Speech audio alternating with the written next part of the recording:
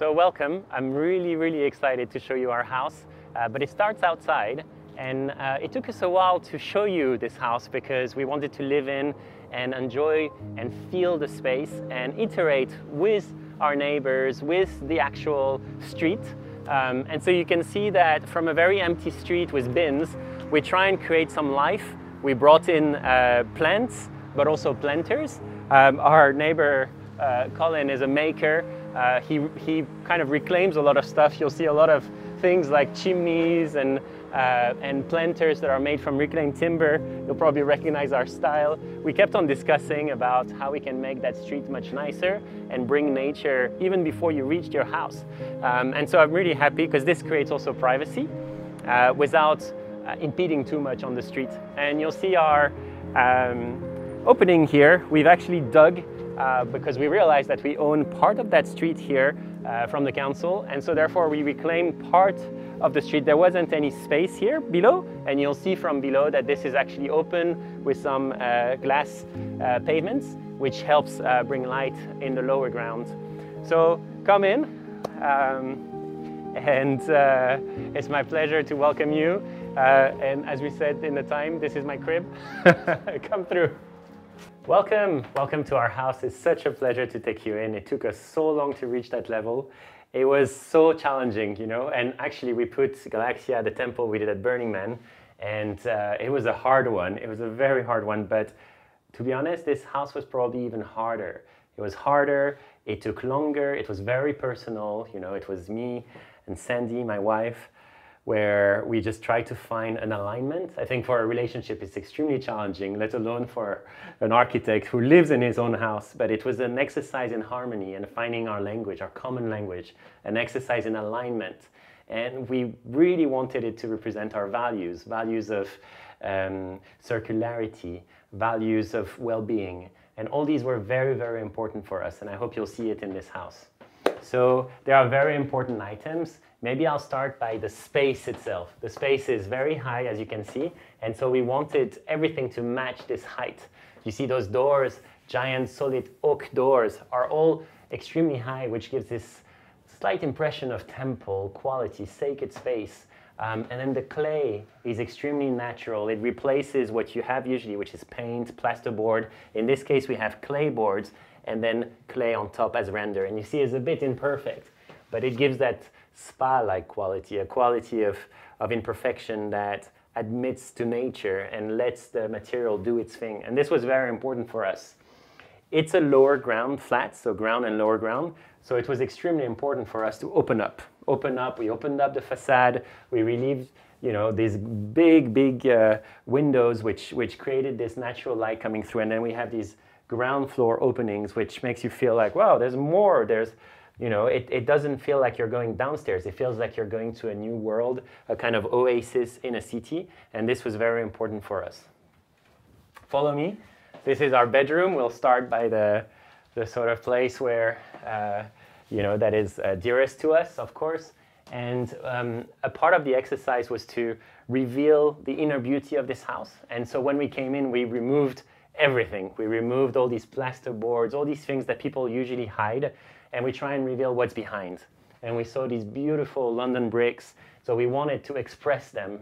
Here there was this kind of natural joint, so we placed these shelves inside. We were learning about the space as we go. You can see from these custom wardrobes that we added a mirror. The mirror helped emphasize the entire space so that the brick wall will be highlighted even more. You remember probably that all of this was done with small windows, and it was very key, especially in London, to have very large windows. And so we went as big as we could without the planning application becoming a problem, which is why it has these slats. The slats help create a bit of privacy for the neighbor, whilst also filtrating the light that comes in when it's the summer. But it also allowed us to have bigger windows. I'll explain this as we go to the facade.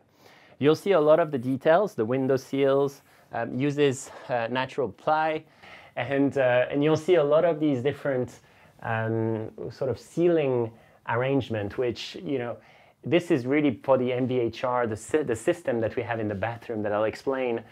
to come and do its thing across the house so that it purifies the air. And then you have these mandalas. So you'll see a lot of our, let's call them bioproducts. We call them bioproducts because they are products that we 3D printed in our space at FabPub. And they matter because they're all made of sugar. They're made of compostable materials. And so they allow to create a sense of circularity using materials that are renewables and compostable. So this is the mandala. It's a sacred geometry, but it also represents the idea of letting go. You know, mandalas are done for a long time. They're worked out in rituals that last for a long time, and then they're blown away and go back to their state of nothingness. You know, creation and destruction. For me, is a cycle that's very important to express in our architecture and in our products. So follow me.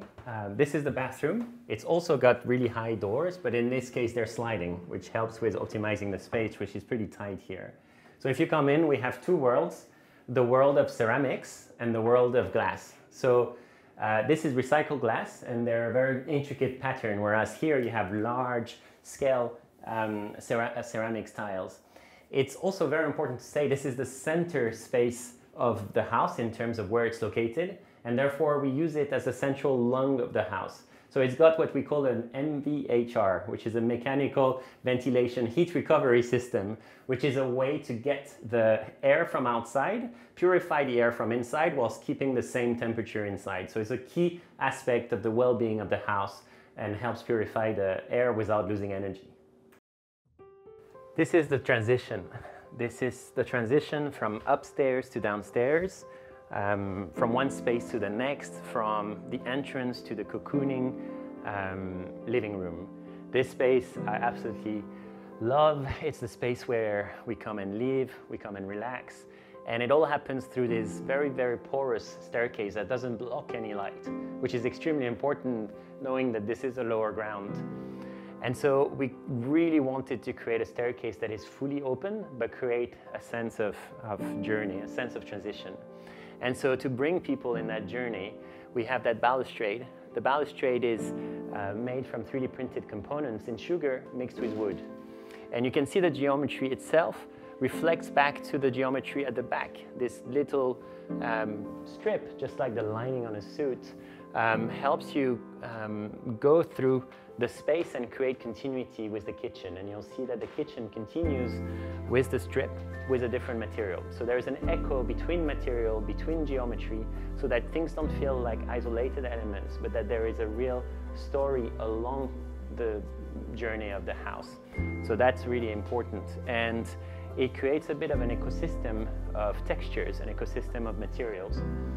And all of it being quite porous and open in a space that is otherwise quite dark and small. So you probably remember what we did. We dug this whole space. We dug about 1 meter down because upstairs was such a grand space. And so when we came down here, it was extremely important to gain some height.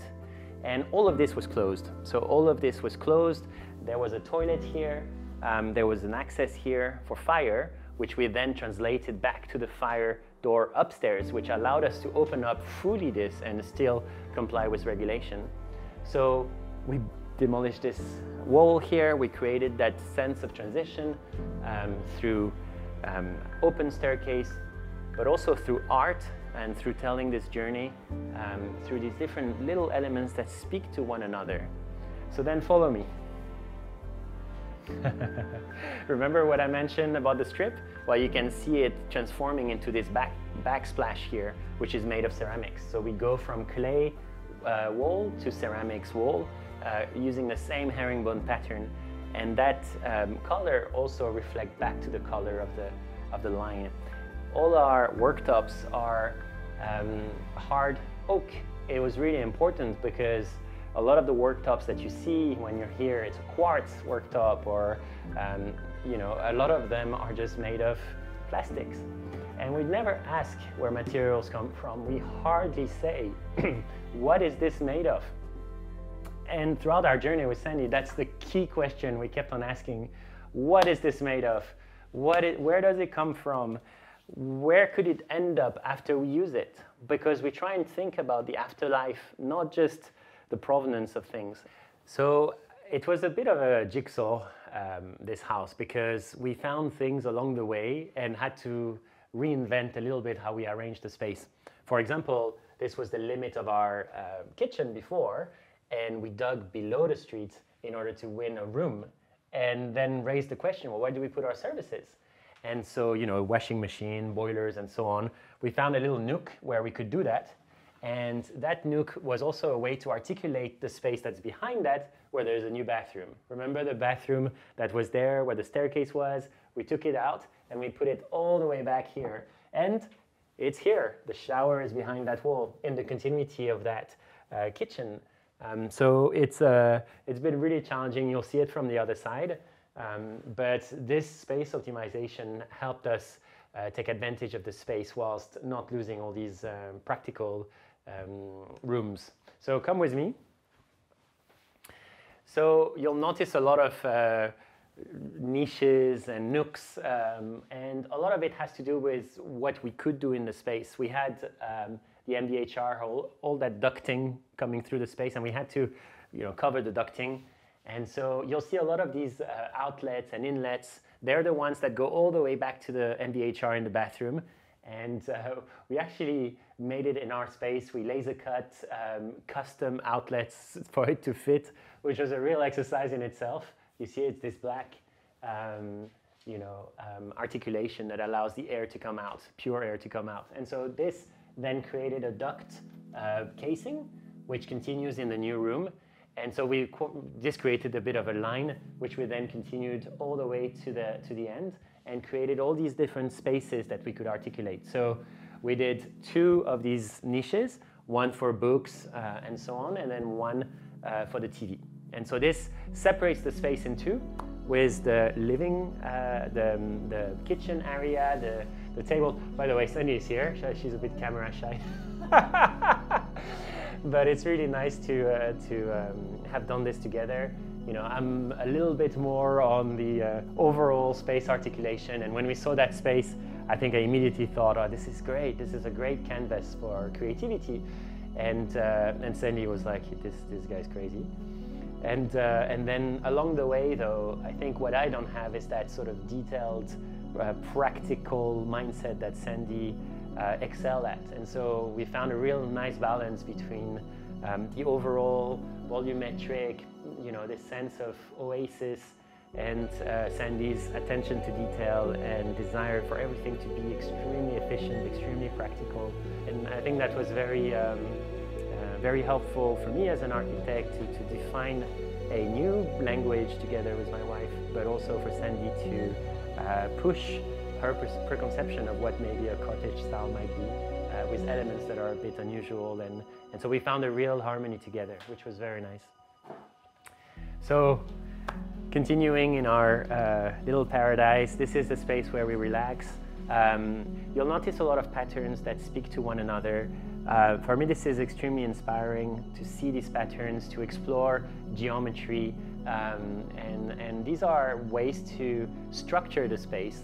You have, you know, this language of the herringbone that continues on our carpet. These are carpets that are made from natural materials. We always interrogate, you know, is this natural material? And by natural, I mean coming from the earth, meaning something that can grow, a renewable material, not something that is extracted, but something that can grow. And we hardly ask this question. We hardly say, well, you know, I love this sofa, but what is it made of? And most of the sofas we found were polyester. And we just started wondering why that is the case, and came across some really nice alternatives just by asking. You know, people don't always know what things are made of, and so it's very important to start asking these questions. And so this sofa, for example, is made of linen, but it has this beeswax protection, which prevents it from being stained. And so it's this kind of innovation. I'm just like, well, why is it more common? So welcome to our extra room. This is a room that we really literally dug below the street. And so it's a very exciting space for me, because it's a space that just didn't exist. And I'm standing here where tons of earth was. And this was a really massive challenge. You can imagine that if you dig through the streets just wants to collapse back. So we had to hold it, and it was like a zombie apocalypse. We had to hold it with all kinds of prop until we could put the bricks one at a time in order to actually retain from everything collapsing. And this was probably one of the most stressful moments because we also discovered that there were pipes, and then the pipes started bursting, and then we were just in this mode of what's going on, and our neighbors saying, your pipe has burst, it's all going to collapse. And you have to imagine that this here is the facade in the street. And so there is a portal here, a portal made of steel that was holding the entire building above. And it was propped before the portal was here. So you could imagine that everything was moving pieces and was extremely scary. But actually, you know, thanks to our engineers, the contractors, we all worked together to make sure that everything was smooth. But it was definitely one of the stressful moments in our journey. But it was totally worth it. You know, the light that it brings to the space at the back, it means that you feel like something is there and that you're not in a lower ground place. Something that's really nice here is that as we had these clay boards, some steel pipes are going through them, which means that the walls are heated, which is something that's really unusual, and you can feel the heat through the wall. This is something we've done all the way in the ceiling of the space as well, and it brings this sort of cocooning feel, which was very important to keep the warmth inside the space. So come through, this is our extra bed, and then you have this mandala stool that we use also as a side table. It's very nice, this object, because it's extremely versatile. You'll see it all across our spaces, and they're being used for so many different applications, side tables, or just a general table that people use or to sit on. And I think that's part of the self-testing. You know, this whole house is about tasting my own medicine and seeing if it works for us before we putting out there for other people. So you'll see it in multiple places. And so come through. This is the space that I was mentioning is very intricate. This is our services.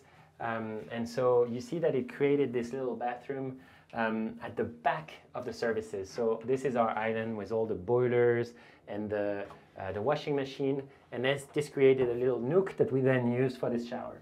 The shower is made from the recycled glass that you saw upstairs, so it creates a reminder. There's also these two zones, you know, the kind of glass zone and the ceramic zones, which also creates these little spaces in which we could place small sinks. So this is a mini ensuite, but it helped create this sort of really lovely, warm little room for our guests to come with us. So guess what happened to the bricks that were at the back in the room I was showing you? Well, we kept them. We try and keep as much as we could, and then we placed them here. So these are the reclaimed bricks that were holding the earth before we had the room at the back. And so we created these planters. The whole idea when we got the house was to create a little oasis. And so we slowly planted these, and it's still the beginning, but it's very exciting to see it becoming this little green oasis in the middle of London. Very importantly, this wood here is called keboni, and often when you use decking, you use a timber that is either a tropical timber, which is really bad for the environment, or it's like a decking that is mixed with epoxy, which is petroleum plastic, which is really bad. So keboni is actually a pine. It's very common in Europe, and it's mixed with bioplastics. And so in the same spirit as our 3D print, this timber is here to be as environmental as we could. And we used it for the benches, but we also used it for the facade. So let me show you the facade. The facade is a very iconic piece of our project.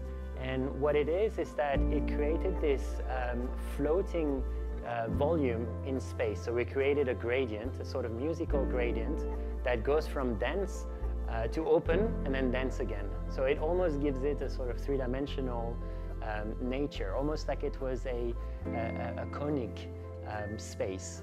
And when it's all flat, of course, and it has opaque space and windows. And so it's to blur the limit between the transparent and the opaque. We also did this for planning application purpose because we couldn't have it all transparent. And so we needed something to prevent light pollution for our neighbors.